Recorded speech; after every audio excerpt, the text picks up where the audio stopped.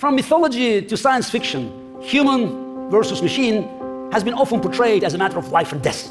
Soon, machines will be taxi drivers and doctors and professors, but will they be intelligent, quote unquote? When I first met Deep Blue in 1996, in February, I had been the world champion for more than 10 years. I knew what to expect from my opponents and what to expect from myself. I was used to measure their moves and to gauge their emotional state by watching their body language and looking at their eyes. And then I sat across the chessboard from Deep Blue.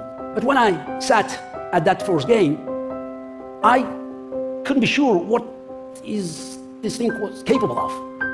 Technology can advance in leaps, and IBM had invested heavily. I lost that game.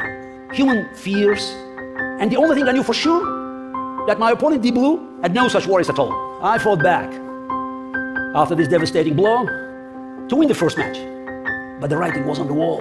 I learned from my own experience is that we must face our fears if we want to get the most out of our technology. And we must conquer those fears if we want to get the best out of our humanity.